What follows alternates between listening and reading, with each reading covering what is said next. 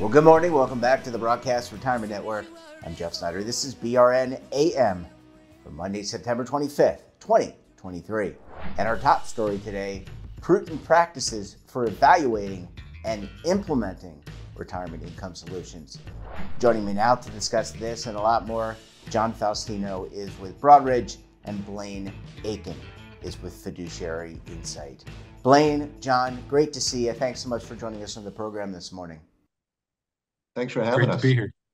Yeah, John, it's always great to see you. And we've talked about so many different items with you, things with you. Let's talk about retirement income solutions. And we're going to get in more detail with yourself and Blaine. But have you seen interest among advisors, plan sponsors really peak in terms of their interest in these types of products? I'd say that we're seeing some increased interest. It hasn't necessarily peaked yet.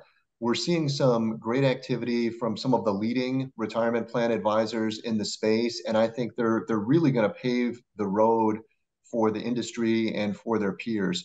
So there have been several events that I've been a part of where leading retirement plan advisors, the folks that are on the forefront of changes, have really embraced retirement income because they realize that it's an opportunity for them to do the right thing for their plan participants. And it's also a business development opportunity for them. So I believe that there's going to be a shift in plan design. There's going to be more plans, plan sponsors and participants in surveys are expressing an increased interest in retirement income. There's a lot that has to be done, kind of where the rubber meets the road, to effectuate the use of those offerings. So I'd say the interest from advisors is coming, but there's a small group of advisors that are leading with their conversations with plan sponsors and also with their discussions with the industry, letting us know what we need to do to better support them in those discussions. Blaine, very nice to meet you. Thanks so much for joining us. John highlighted from his perspective that there is growing interest from within the retirement ecosystem. I want to get your perspective. You talk to a lot of plan sponsors. How engaged are they in your meetings in terms of talking about retirement income solutions? Right. Well, I agree with John. I think it's a work in progress in a lot of ways. I would think of it as being maybe four stages in this, where there's an awareness level, and then there comes to a better understanding, and then actually getting down to evaluating solutions, and then finally to implementation. And based on the as studies that I've seen, primarily industry studies, I would say that we're at the awareness stage among plan sponsors in particular. I think they have an awareness that this is an important thing for them to include in plans. With respect to the actual understanding level, I would say we're maybe at half of the plan sponsors are truly looked into this enough to have a relatively robust understanding. In evaluation, it's probably significantly less than that yet. There are roughly, as I say, I've seen from studies, probably 15% of plan sponsors are actively engaged in evaluating retirement income solutions. But I think we're only at about 10% of the plans actually have those in effect. So we're getting there. And I think we are going to have fairly rapid acceleration in the process of adoption. You had the Secure Act come in, which certainly helps eliminate some of the regulatory uncertainty. We're seeing a lot of product development, on which I know we'll be talking about, and as we say, just a greater growing awareness and a recognition that it's such a critical part of a defined contribution plan. Yeah, absolutely. And John, I want to pivot back to you because Broadridge created a retirement income consortium, bringing together some of the most prestigious firms that deal and work with retirement income solutions. How important is it to be able to aggregate and analyze all the data? I mean, Blaine pointed out, John, that it's really important to evaluate. So how important is this consortium to being able to do that and bring all that data together? That's a great question. And yes, we created the Retirement Income Consortium in early 2022 is when we started our meetings. And we recognized at Broadridge that there was a need to create a consensus on the language that we use when we talk about these solutions and the way that we talk about due diligence for these solutions and the way that we compare these solutions. So I do believe that it's important for the industry to come together. And those firms that were on the forefront of starting the consortium with Broadridge, large asset managers, large insurers, Blaine's organization, and a few others, realized that a rising tide is going to lift all ships. And that's what I believe we're starting to see right now. So the consortium has helped with education. Blaine has talked about the fact that we've done we've made some progress anyway with advisor education and plan sponsor education. We still have a longer ways to go, but a lot of that was around common nomenclature, understanding what these offerings are, how you do due diligence on them. Another thing that the consortium did is that we developed prudent practices for retirement income solutions. FI360, which was an acquisition by Broadridge, has a legacy of creating prudent practices for financial advisors, helping them evaluate solutions in retirement plans and outside of retirement plans. So those prudent practices serve as a blueprint for advisors that want to consider retirement income solutions and to help them with what they should think about when they're implementing them, where they're warranted. So the consortium, from my perspective, has hit the mark in terms of the goals that we set for the last couple of years.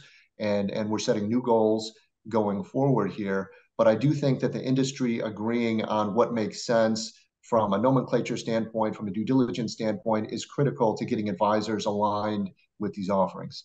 Yeah, and Blaine, just before we go to commercial break, I want to ask you, you brought up evaluation. What's really important when you evaluate these different products? Because they're very unique. I mean, you could have two insurance companies with similar types of products, but maybe they're constructed differently. Maybe there's different liquidity provisions or termination provisions or payout provisions. So what's important when you consider evaluation?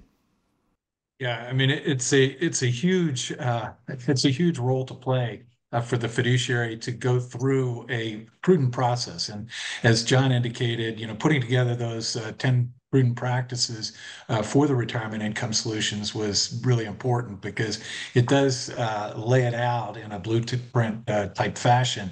And you can think of it, they're actually structured to be very similar to the Broadridge FI360 prudent practices for investment fiduciaries as a whole. So you really have to organize, formalize, implement, monitor. That's kind of a quality management system to have a completely prudent process. And in that, it starts really with the plan sponsor and even looking at, what might be the plan sponsor's business reasons for wanting to get retirement income solutions in the picture. And so, for example, there is evidence that the retirement income solutions can be helpful in attracting and retaining talent. So that decision could be made directly by the plan sponsor as a settler decision to get us started. And then from that point, you've taken a little bit off the shoulders of the fiduciary committee and understanding then that, hey, they've got this mission to have retirement income solutions in the process. And that's when they really start to kick in on the due diligence processes where you look at the participant pool, you see what might be the demographic profiles and decide on the type. Do they want a guaranteed insurance-based solution? Would they rather have an investment-focused solution or a hybrid solution? And then from there, it proceeds on down through the kind of the classic due diligence criteria that you would identify and how to look at the provider, then how to look at the specific product, and all of that's in the context of the competitive marketplace to make sure that you're serving the client's best interest. Yeah, well, Blaine, John, I need to take a very quick break. We got to pay the bills. When we come back, we'll talk about where exactly do retirement income solutions fit in to the quarterly fiduciary meetings. You're going to want to stay tuned right here on BRN AM.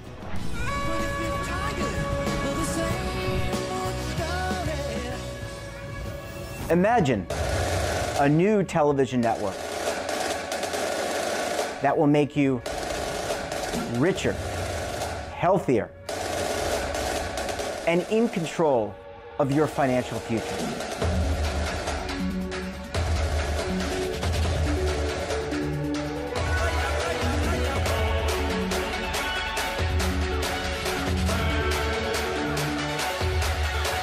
This network is for the policewoman in Nashville, Tennessee, the baker in Dubuque, Iowa, the teacher in Lexington, Kentucky. We want to make the idea of savings and retirement culturally relevant. But what do you see as a defining issue of the midterms? Especially for the smaller businesses. I mean, they are the lifeblood of the American economy.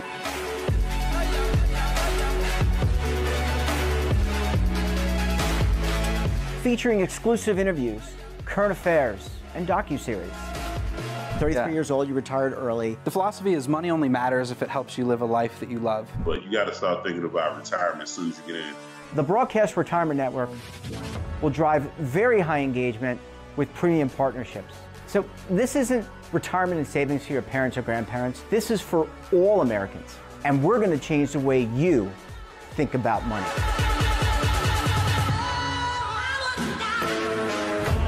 Welcome to the next frontier of retirement and savings.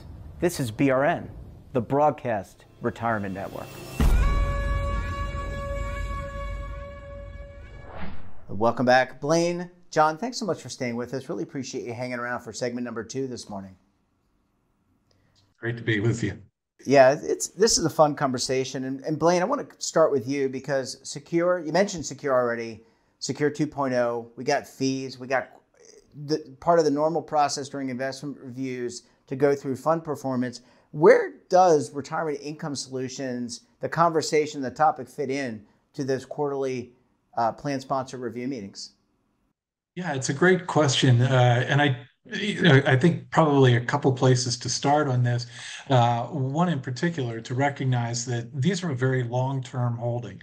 And so consequently, it's probably not going to be the hot topic on the quarterly agenda. It's more likely that it would be maybe a focal point of one of the quarterly meetings to be able to look at the competitive marketplace and see how the existing solution might stack up against what is available out in the marketplace now, given developments along the way and so forth. And certainly whenever that review takes place, you'll be looking at fees, you'll be looking at product developments, you'll look at the participant profile to find out how that all fits and whether it's changed. But as I say, it probably more that's a one-time event. One thing that I do think would be in the individual quarterly meetings is to look at the participant utilization because it's really so vitally important to make sure that those numbers are going up, that we get more and more people who have the benefit of that kind of service that's provided by the retirement income solution. So, we know that there are oftentimes the retirement income solution, most of the time, would be included in the qualified default investment alternatives. That's usually the best place for them to be. So you're liable to see some real growth in there on a regular basis. But by putting it in the quarterly meeting, it adds emphasis to the fact that we want to pay close attention to getting the numbers up because it is such an important part of the picture overall. It is. And John, I mean, if you look at every survey from plan sponsor participants, financial wellness, financial preparedness, retirement readiness are all at the top. How do we, ours is kind of a glacial industry, like most, takes time to change, but we're making progress. How do we move retirement income to the top of the list so that when we go into those meetings, it's right there at the top and we're talking about it and making change? Well, I think there's some things that have been done on the regulatory front that really help that cause. We live in a very polarized political world. Everybody knows that. You can't get Republicans and Democrats to agree on too much. But one thing that they have agreed on is Secure 1.0, bipartisan support in the House and the Senate. And that really facilitated the use of guaranteed income within plans. And then Secure 2.0 had that same bipartisan support. And that facilitates more retirement plan access for those folks that are in those 50 and under employee companies. So the fact that the regulators have done that, that the legislators have done that is really positive. The Department of Labor sees this as a core focus as well. And then you've got industry that's really behind it too. But one other big catalyst that I think we need to talk about here is the states. So Secure 2.0, Secure 1.0, that creates incentives, it creates opportunities to kind of grease the wheels to make it a little bit easier to include these retirement income solutions and to make them available to plans that maybe are just going to be starting up in the next couple of years. What the states have done is they have said, you need to have a retirement plan. Either you have to get into the state's plan or you have to start a 401k. And we're seeing that as a real catalyst. That's really a bit of a stick. If you don't do this, you're going to get fined, versus what we've done with Secure 1.0 and Secure 2.0, which are more incentive based.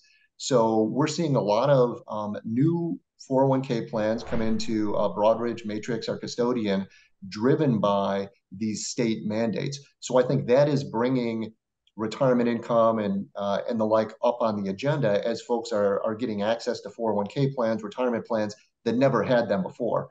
And I think Blaine made a great point when he spoke about the not only getting access to these retirement income solutions in plans, but we also have to look at what the percentage uptake is. And that's where I think aligning with defaults is going to be critical. One of the biggest things the industry has to do is to work on the record keeper, the platform availability.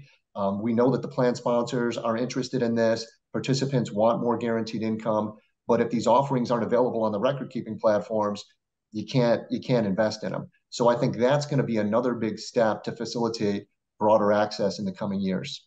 And then Blaine, just to kind of pick up on John's thoughts, I should say, there's clearly a need. We know that, and there's a desire, and there's continuing to platform a lot of these products. How do we continue to build the momentum?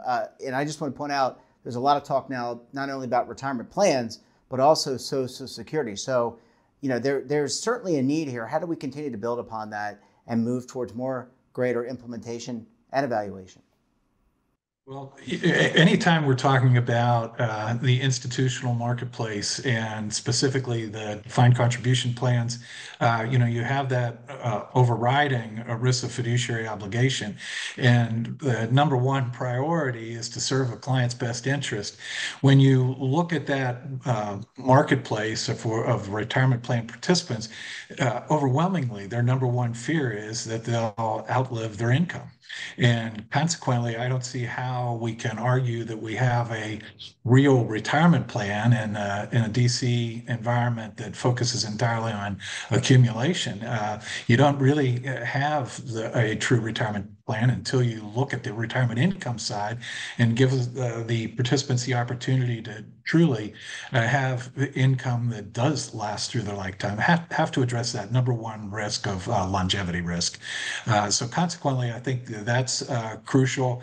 John alluded earlier to, I think, a key point, and that's the advisor uptake. I think the advisor plays such a key role in helping sponsors understand the need, and importantly, the fact that the marketplace has certainly progressed to the point where these are now compelling products and services that you can be added and done in a much more economic way, and also in terms of the practical dimension, which again, John mentioned. So you're seeing the product developments, you're seeing cost reductions, you're seeing the high level of demand out there, driven by the need. So I think all of those things are going to be key to kind of keeping the momentum as we go forward. Yeah, really good point. And John, I want to kind of tie it up in a nice bow. The Retirement Income Consortium's done a lot of great work, but you're continuing to build. If I'm watching this program, I represent an organization that is not part of the consortium. How do I get involved? We'd love to talk to anyone that's interested in retirement income. We are open to taking on new members if folks are interested in joining, and we collaborate with a lot of organizations that aren't members as well. So anyone that is interested in retirement income, what we're doing with the consortium, please reach out to me directly. I would love to talk to you. We've got a long way to go. We've made great progress so far, and we're committed to helping the industry and helping participants get access to retirement income where it makes sense. So we're all for talking to others that have those same incentives and goals. Yeah, well, uniformity and availability of data, certainly really key to success for the implementation of retirement income solutions. John, great to see you again. Blaine, great to meet you. Thanks so much for joining us. And we look forward to having you both back on the program again very soon. Thank you both. Thank you for having us. And that wraps up this episode of BRN AM. Have a topic of interest, someone you think we should talk to, drop us a line. And don't forget, for all the latest curated news and lifestyle, wellness, finance, tech, so much more in only one place. Check out today's edition of our daily newsletter, The Morning Pulse. Want to search our archives, check out our latest content? Well, visit our website. We're back again tomorrow with another great edition of BRN AM. We'll have another very special guest. Until then, I'm Jeff Snyder. Stay safe. Keep on saving. Don't forget. Roll with the changes. Waiting here for you to take and drink of. But if you're tired of the same old,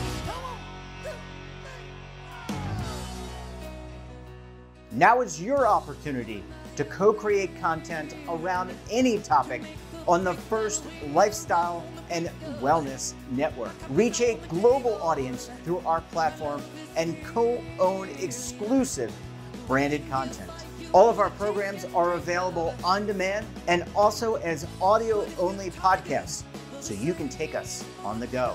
Broadcast Retirement Network, available anytime, anywhere, and on any device.